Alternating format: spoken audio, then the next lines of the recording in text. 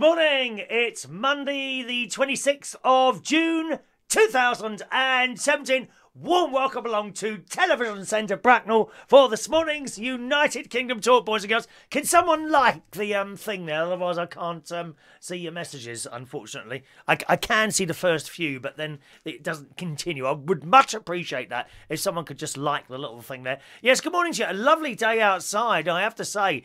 Beautiful sunlight. It's beaming all over the garden. I put the cat out. First thing I do in the morning, I go downstairs and put the cat straight out. And round she goes. Thank you, Diane. Thank you, Adam. Appreciate that. Round and round she goes in her circles. Round and round and round. I was looking at her yesterday when she's doing these circles. Round and round at her. And one of her back legs doesn't move. It kind of is dragged around. And I'm wondering if that's why she's doing it. When I went to the doctor, when I went to the vet with her, he wasn't that concerned. Or she wasn't that concerned. Oh, I got a lovely vet. Oh, she's so compassionate. Such a nice vet. And I try to take her now sort of every 3 months or so. But anyway, tomorrow the cat lady cometh. She's having her very first clean shampoo type thing. I don't know how she's going to react to that. And the only thing is with an elderly cat, they try and fight back, but unsuccessfully. They don't usually get a scratch in anymore. You know, a little bit too weak to fight back now, so you can do what you want with them. You know, pick them up. Even those cats that you used to pick up that hate being picked up, you can pick them up once they're old and they can't do anything about it. The cat lady cometh tomorrow at 10 o'clock for 40 quid. Oh dear, was it 45 quid? I can't remember, something like that. Anyway, so nice sunny day. I've managed to put the bins out already this morning, and my neighbour, he's got a few days away. He's up in the Lake District. Ever been there? Oh, beautiful place. I was there when I was 15 or 16 years old, and I was Scout Patrol Leader. Oh no, it was a Scout. I promised to do my best, to do my duty to God and the Queen, to help other people and keep the Scout law. That is the Scout promise. Look, I can do the sign as well. Can you do the sign? Who's in the Scouts? Oh, some of my best times ever in the Scouts. I remember going up to the Lake District, and it was just a stunning place. We were staying in fields. We stayed in a farmer's field. It was beautiful there. I just remember it, and canoeing around Lake Windermere. I mean, it really is a wonderful experience. The weather can be a bit dodgy up there, a lot of rain, that sort of thing, but you don't let it bother you, dear. We're all hard men, we are. Hard men that can cope with the inclement conditions of the United Kingdom. Although it's not today. It's beautiful today. It's going to get a lot of rain tomorrow, apparently, here in the UK. So the bins are out. I do fill up my bins now. It's all the cat litter. Well, not the cat litter, the cat newspaper. It really fills up completely. My bin is so heavy.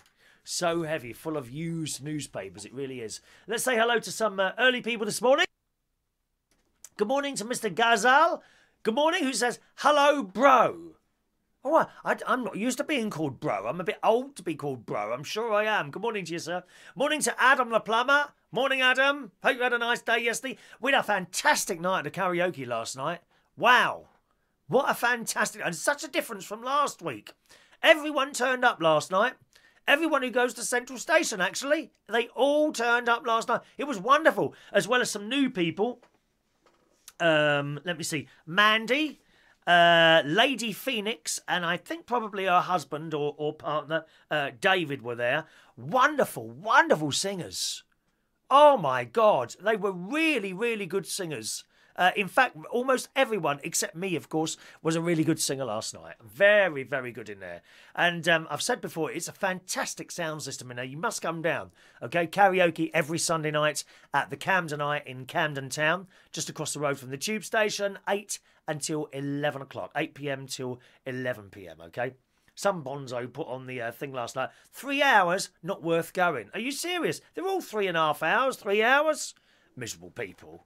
What's wrong? Well, don't come then. Why did they feel it necessary to make comment like that? Just don't go. Don't go. Don't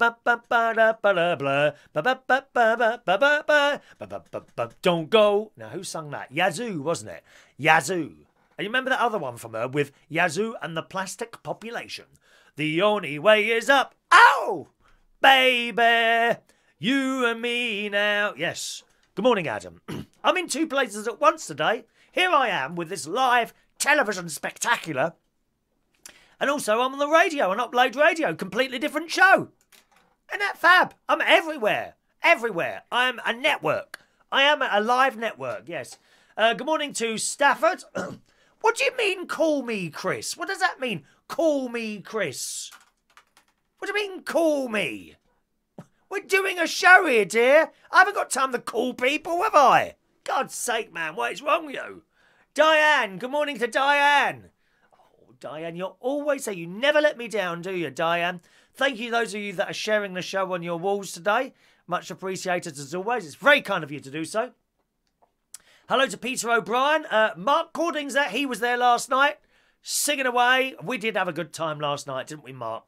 And it was all going so well. And at the end, Mark often helps me out with my bags. It's very kind of him. At the end, I said, well, I'll see you soon. He said, well, I might not be here next week. And you just, you let me down at the last minute like that, Mark.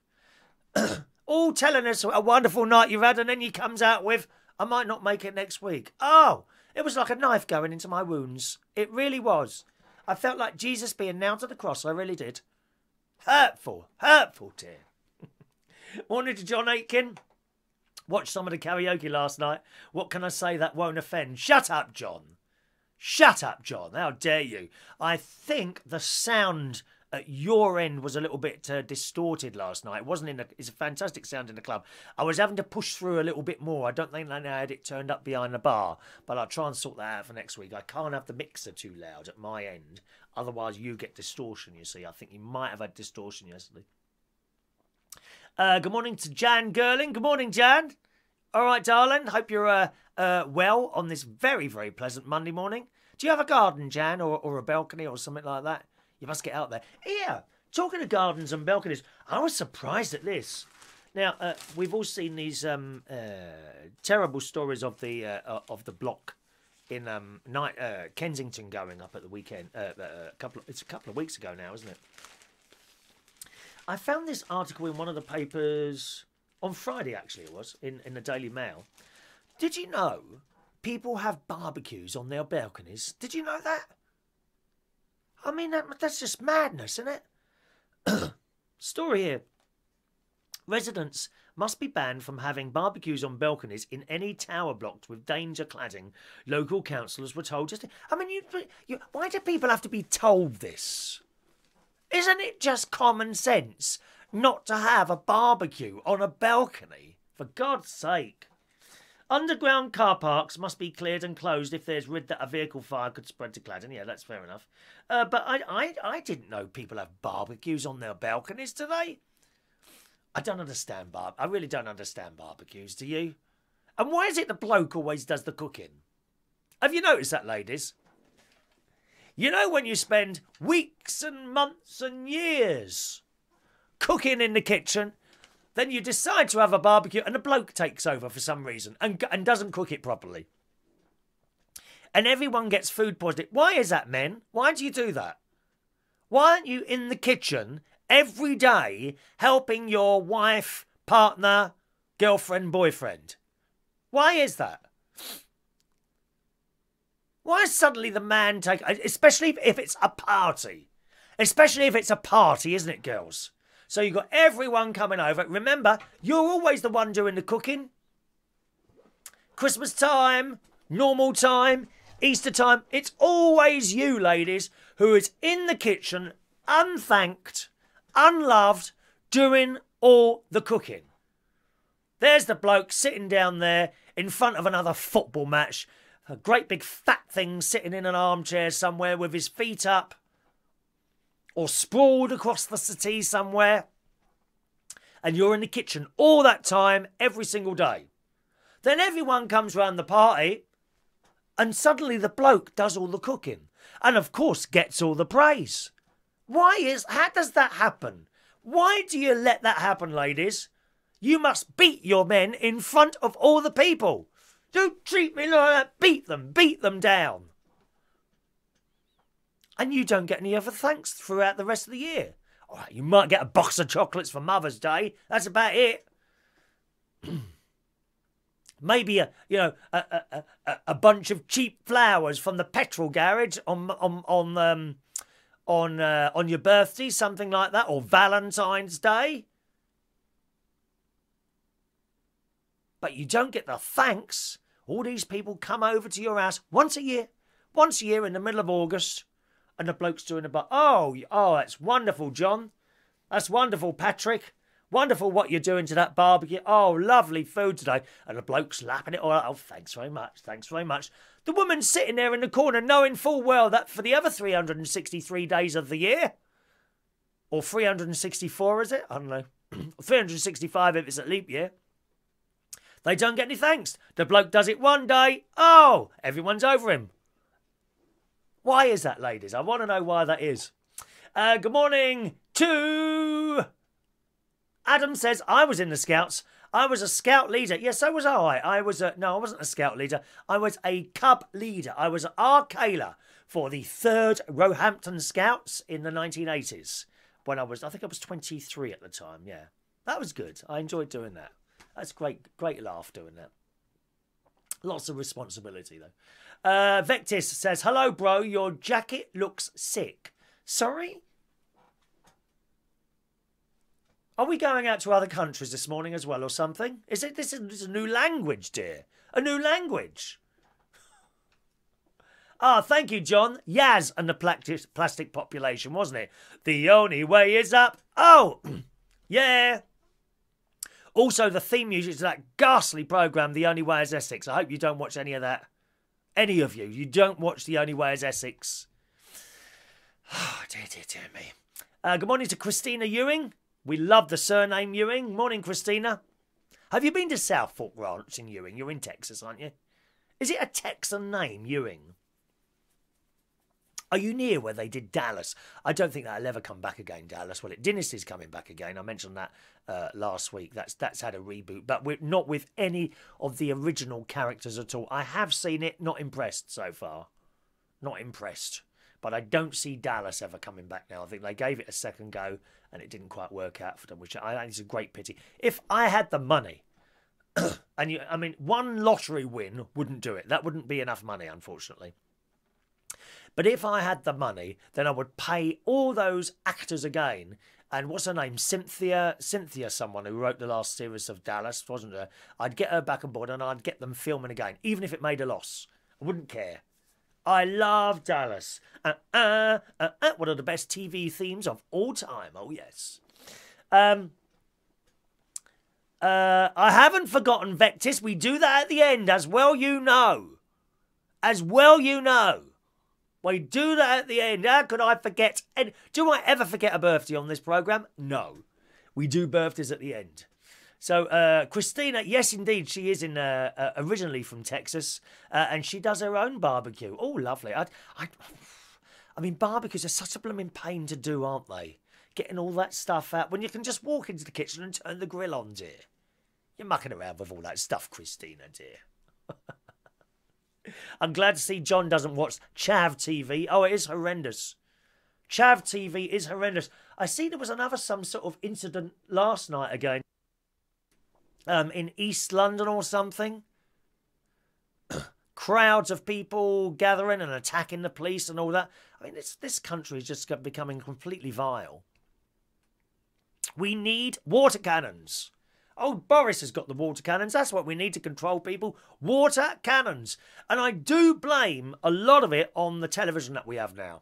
For example, Big Brother last night. Look at this. Shocking scenes aired on Sunday evening. Now, I don't watch this. I got this from this morning's Daily Mirror. Shocking scenes aired on Sunday evening as the Big Brother house descended into chaos with 3 mass brawls breaking out, forcing security to storm the house. Security held back the contestants after pockets of violence broke out when the Dream Boys hunk Lowton, is that his name? Lowton? Where did he go? What a strange name. Lowton hurled a drink at Isabel when she insulted his ability to be a role model to his son. See, they can't control themselves, these people. Big Brother bosses plied the group with booze and asked them to describe each other's personality traits in a game which started off tense and finished off with a house at loggerheads. I mean, it's just awful. People screaming and shouting, and not as in a drama situation, but as in what I or you would look at, and that this is just like a normal house. This is how it is okay to act. Young people are watching this stuff. And then they go, and I'm pretty sure this is a lot to do what's wrong in this country today, and America in particular. Mass brawling, people just mouthing off to each other left, right and centre because they've seen it on the television and they think that is acceptable behaviour. I'm pretty sure a lot of it's down to this trash television that keeps coming on all the time. I don't watch it. Love Island and all that. You know, let's fight and sleep with as many people as possible. That's the basis of Love Island. Ghastly people. And in a way, it's not their fault. That's what they've seen on the telly. And you can imagine the producers of these programmes, you know, egging them on. Oh, go on, say something nasty to her. Go on, really upset her and let's film it. That's what it's all about now on television, I'm afraid. There are some little pockets of excitement on the telly now and again, I have to say. Doctor Who, for example, this weekend. Did you see that? Fantastic. Doctor Who was fantastic on Saturday night, and he keeps trying to regenerate. Anyone noticed that? It's happened about 3 times now throughout this series. The regeneration is happening. I gather next week's one is really good. There will, of course, be spoilers out there. I suggest you don't read spoilers or anything like that because it just ruins the show. Don't read it. Don't read them. All right? And then Casualty, that was good as well. Dr. Chow is getting off with the ambulance man, wasn't she? But then they had a big row because she's a bit straight-laced. She only understands rule books. She can't deviate from a rule book. You know, so if something's happening is a little bit personal, but she thinks she has to report it, as happened on Saturday night, then she reported straight away. So what the storyline was, elderly couple, the elderly man is to be taken away from his wife to go and live in a home. He doesn't want that, and neither does she. So they drive onto a cliff and or a beach somewhere. They both take a load of pills and hopefully die, except that they don't. So they're then taken into hospital. Dr. Chow finds out what happens and rings the police. This woman gave her husband pills to die without understanding the reason. I can completely understand that, can't you? And actually, what a wonderful way to go. You're with the person that you've loved more than anything else for years and years and years, and you both want to die together. Why not? Why not? Why not?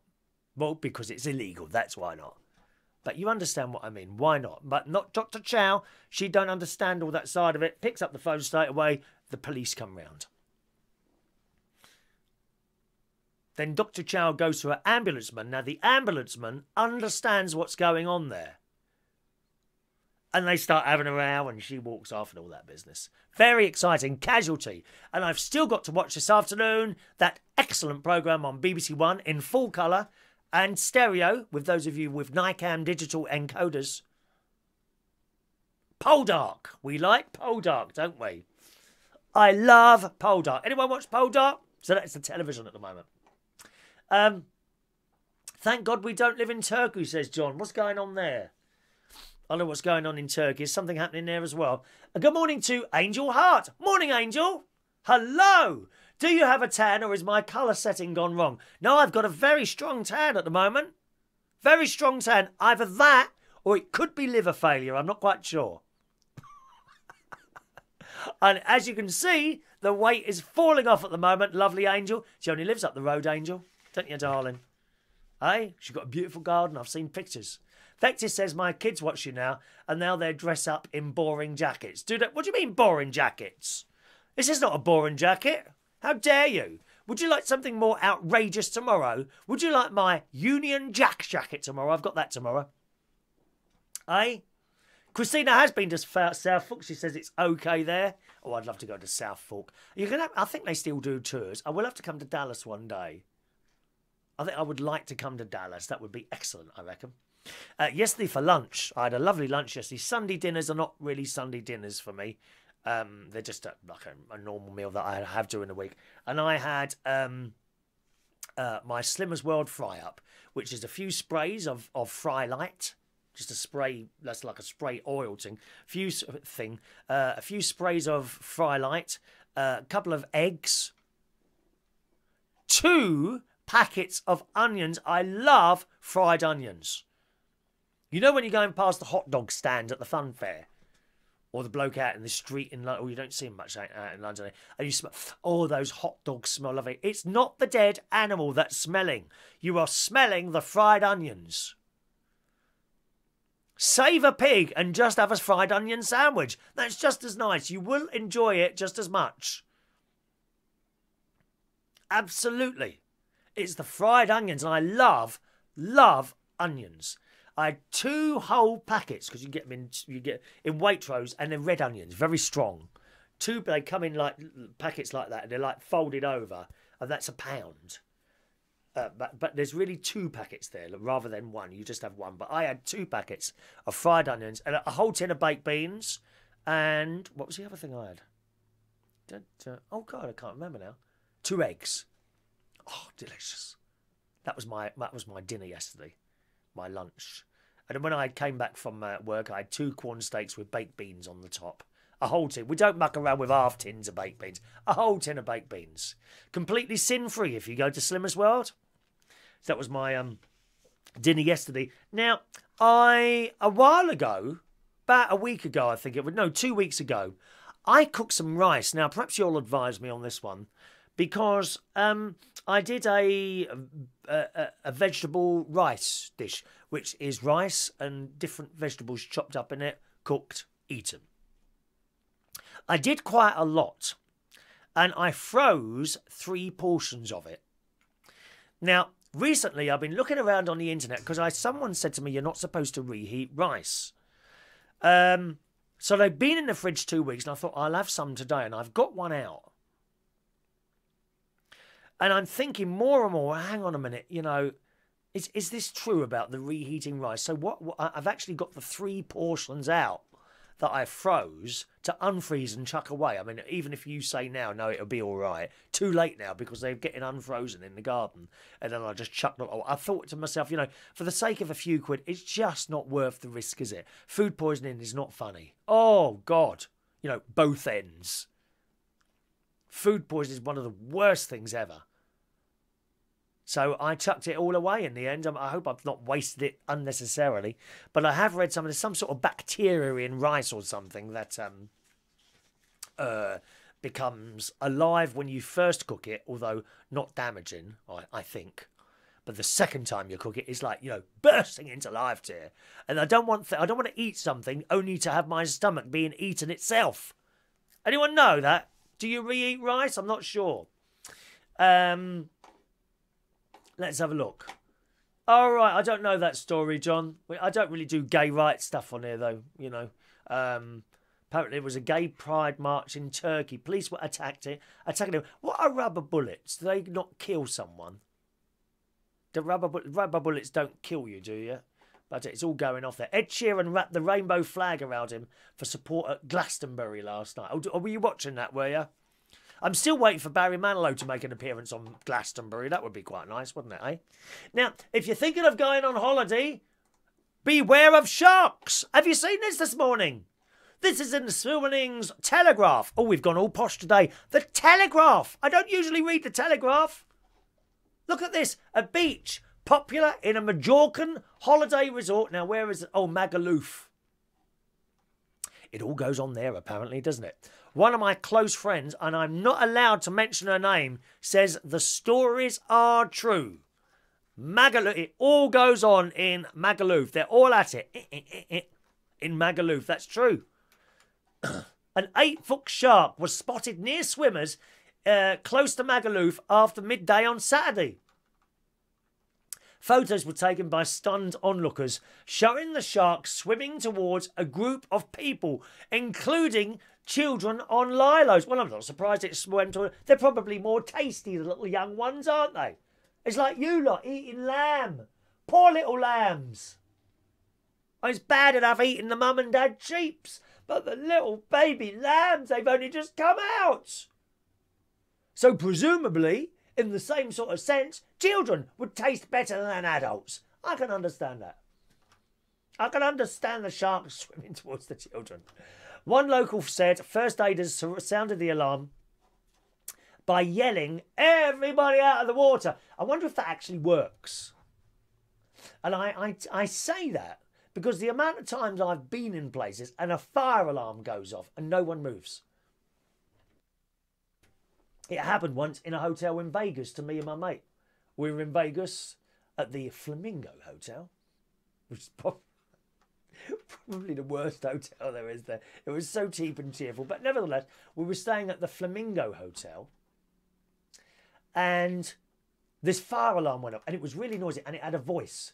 "Please leave the area. Beep, beep. Please leave your rooms. Beep." We didn't move. And neither did anyone else. I don't think people take any notice of fire alarms. Isn't that strange and mysterious? Have you noticed that? Ever been anywhere and a fire alarm goes off? You just carry on drinking your drink or doing what you're doing. Happened in the swimming pool the other day. Now, they test their fire alarms in the swimming pool, I think 11:30 on a Friday morning. And possibly a Monday morning as well. And this was a Thursday and it went off about 12 o'clock. Ding! I looked at the clock and I thought, oh, it's not the usual time to do a fire alarm test. But it'll probably be all right. Why didn't I immediately get out of the water and start moving towards the fire exit? How stupid can I be? But of course it's not just me, it's everyone. No one moves when there's a fire alarm. Have you found that? What examples have you got of that? Did you ever hear a fire alarm and you thought, oh, it's probably just a fault? You do not think for one moment that it could actually be a fire, do you? Certainly the hotel in Vegas, no one moved. We didn't hear any doors opening or closing or people running down the stairs. Nothing. People don't seem to take any notice of fire alarms. Isn't that strange and mysterious? I wonder if it works for the sharks. When people say there's a shark, do people carry on swimming? Mind you could probably see the shark, couldn't you? The beach was closed on Sunday after a shark thought to be the same one was spotted again. It reopened hours later, but lifeguards in the water were stopping people from swimming too far out. I should think they were as well. Very, very dangerous. So now it's dangerous even to go on holiday now. For sharks swimming around all over the place. Australia, one of the most dangerous places in the world. Spiders, snakes, sharks, it's all there.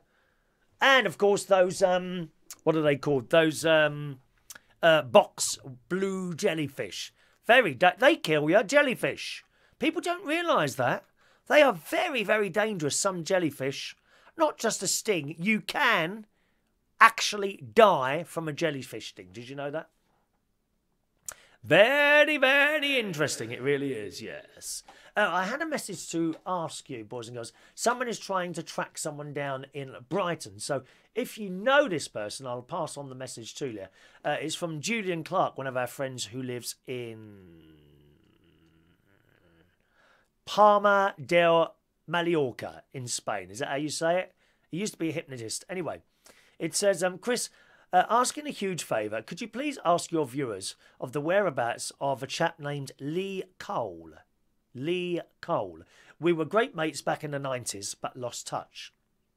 He would be in his early 40s by now, and possibly in the Brighton area. Would love to make contact again. So that's from Julian. Okay, so Lee Cole. If you know Lee Cole and he was living in Brighton for a while, then do get in touch and I should pass on your message to Julian. Okay. Rightio, there we are. Ray Reynolds has just joined us today. Thanks for a great night. It was a really good night at the Camden Eye. And Ray and Johnny, because Camden Tube Station is just across the road, you see. Are you going, Shania, already, dear? I haven't done the birthdays yet, dear. I'll do them soon. What is the time? Oh, yeah, it's about time to do the birthdays, isn't it? I think so. Ray and Johnny Key, who's a very good friend of Ray's, and indeed mine as well, they had their high yellow jackets on and then went and got their ukuleles and literally stood on the steps outside the tube station and played their ukuleles, which was fantastic. And there's a great picture of him and with the Camden Town tube station at the top, actually standing on the steps. I don't think you could do that in a rush hour, Ray. Possibly you couldn't do that in a rush hour, right? Okie doke. I think that's about it today, boys and girls. I was just going to read this out to you. The supermarkets may be changing the way that they price goods. Now, this is interesting. In this morning's Sun, supermarkets could introduce surge pricing in a move similar to Uber's price charges on busy nights. If this comes into force, it could forever change households' shopping budgets as fixed prices are thrown out the window. Now, I'm a little bit worried about this. And to me, it just seems yet another way to squeeze more money out of us.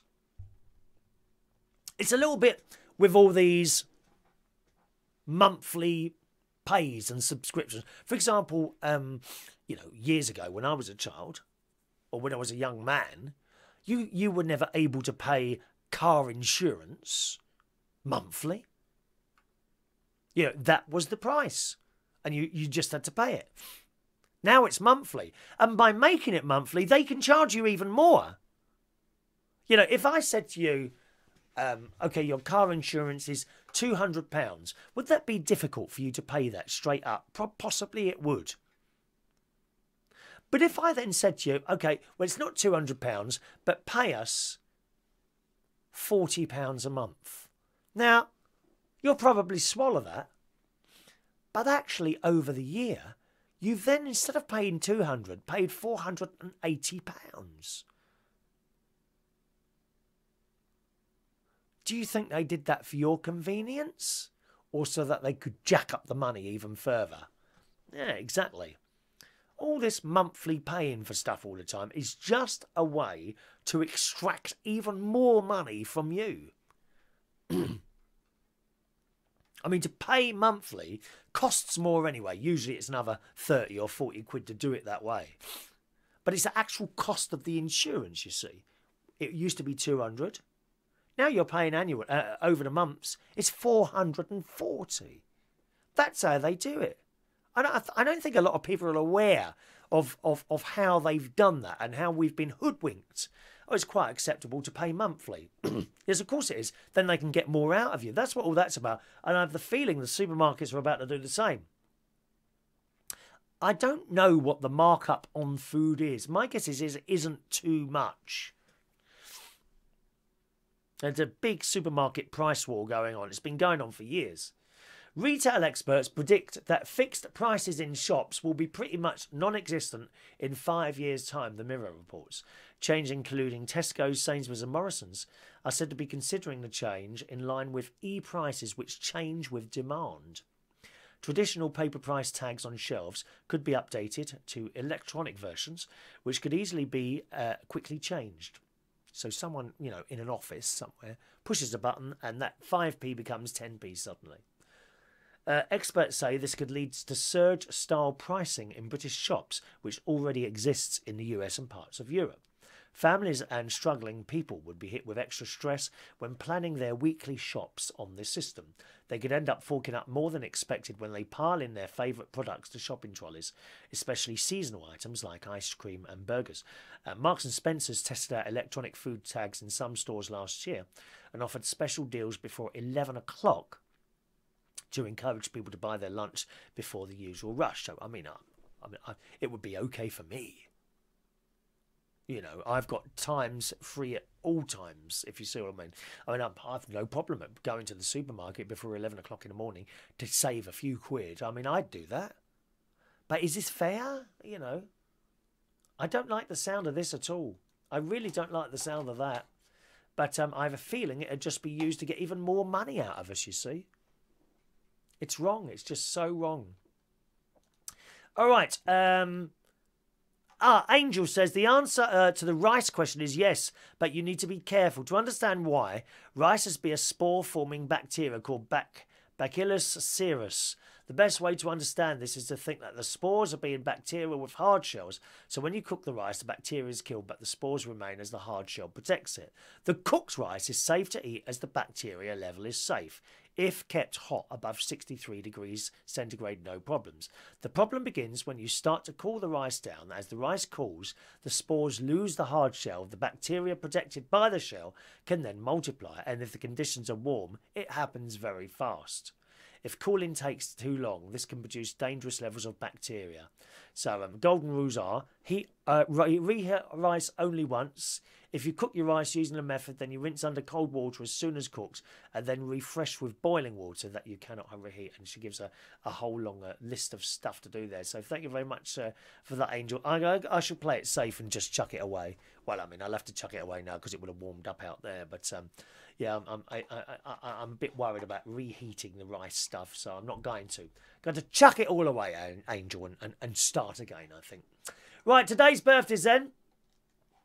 First of all, 17 years old today is Callum Steele, son of Vectis, brother of Shania. Happy birthday, Callum. Happy birthday to Callum. Yes, what a great age to be, 17 years old. The whole world is ahead of you. Happy birthday, Callum. Have a wonderful day. I know your dad will probably spoil you rotten. Are you ready to be embarrassed when the cake comes out later? I know it will. Happy birthday to Maria Tazoo. I think it's Maria Sue. I think it's Maria Sue. Happy birthday, Maria. Dean Craddock. Happy birthday, Dean. Are you still on the KLG estate, dear? 52 years old today. Happy birthday, Dean. Paul Teasdale Murray. Lots of little faces I know today. Where have you been? Paul, you haven't been to my karaoke lately. Happy birthday to you, sir. Ben Jameson. Happy birthday, Ben. Nice to see you. 39. Gosh, 39 you are now. Jordan Williams. Hello, Jordan. 26 today. You're very quiet as well recently. Happy birthday, Jordan. Joy Smith today is 42 years old. DJ Rich B. Greetings, Rich B. Happy birthday to Rich. I don't do DJing anymore, Rich. I gave it up. Couldn't stand it any longer. Banging noises all the time. Especially like dreadful R&B. Happy birthday, Rich B. And Joshua Halliwell Smith today is 41 years old. Happy birthday, gang.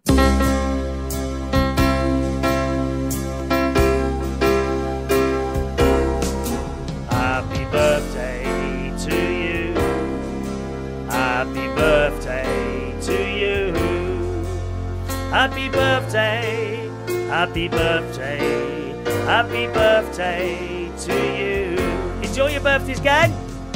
I'm going now. Thank you very much. Been a pleasure to talk to you as always. Join us tonight. Every Monday night it's karaoke at Central Station Bar in Wharfdale Road, King's Cross.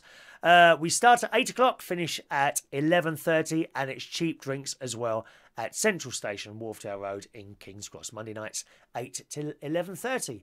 Enjoy your Monday, and I'll see you again very soon. Cheerio now.